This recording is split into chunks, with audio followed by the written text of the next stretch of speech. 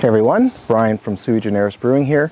It is an incredibly hot September 3rd, 2023, and it's time for another update on the 50 meter beer project. Now I must apologize, it's been over a month since the last update, but that said, very little has actually happened in that time. I took some time off to head up north, spent some time fishing and freediving and doing other stuff. And so during that time, the barley I harvested has just been sitting in some paper bags.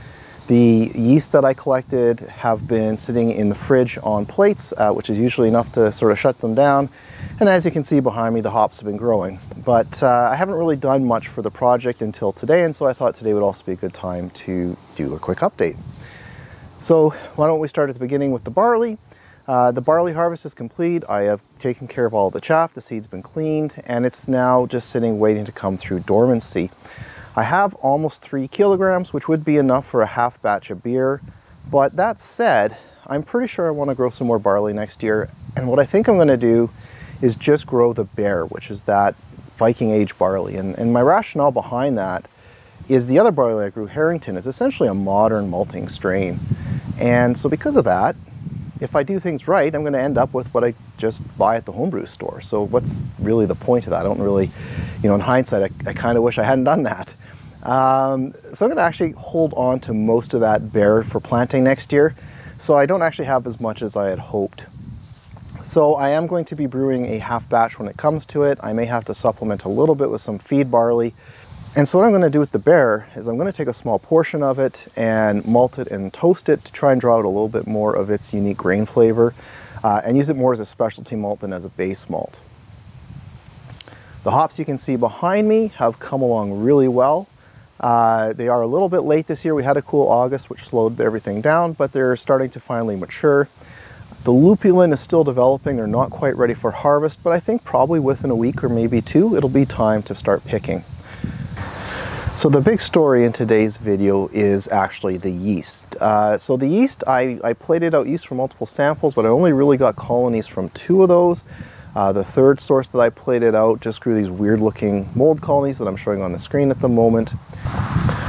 But the other 2 yeast sources, which were the herbs and the barley, actually gave me some good colonies that grew up quite nicely. Now, those grew up right before I went away on holiday, so what I did is I wrapped those petri dishes in vinyl tape and placed them in the fridge.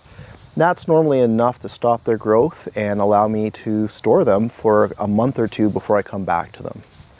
Now when we look more closely at these plates, you'll see on the herb plate that these look just like normal everyday yeast colonies. They stayed basically the size that they were when I put the plates into the fridge. Nothing here has really changed. But the yeast from the barley is a little bit more interesting. Now first you'll notice that we did get 2 mold colonies here. That's not unexpected. It's hard to get rid of that in a straight wild ferment. But you'll also notice that these colonies are quite big, and they were not like that when I put them in the fridge. They were actually normal size, just like on that herb plate.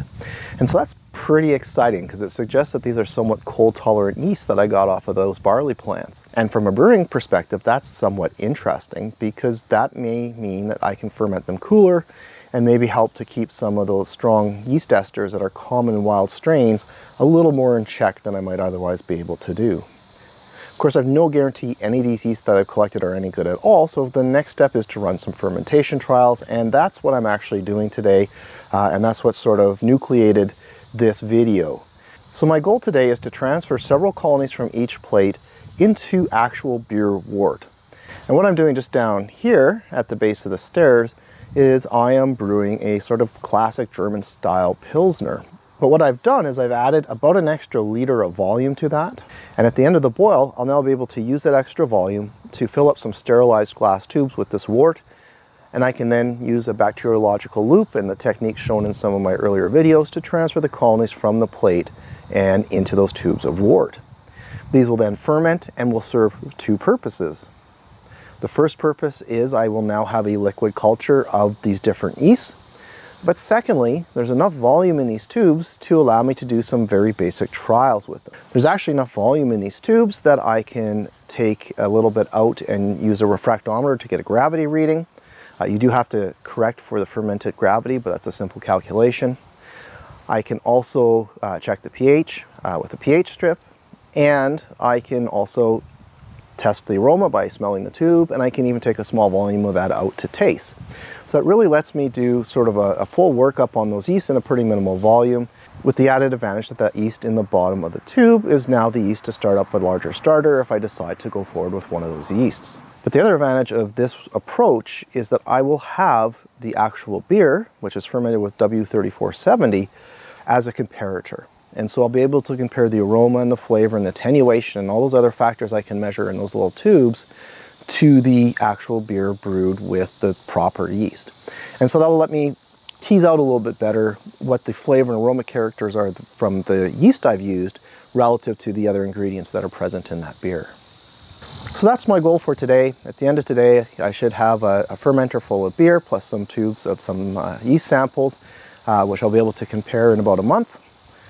In between now and then, I'm hopefully going to be harvesting these hops. Might throw in a fresh hop ale there, since it looks like I've got a couple kilos of hops sitting behind me here. And that's it for now. So thanks for joining me again, and I'll see you next video.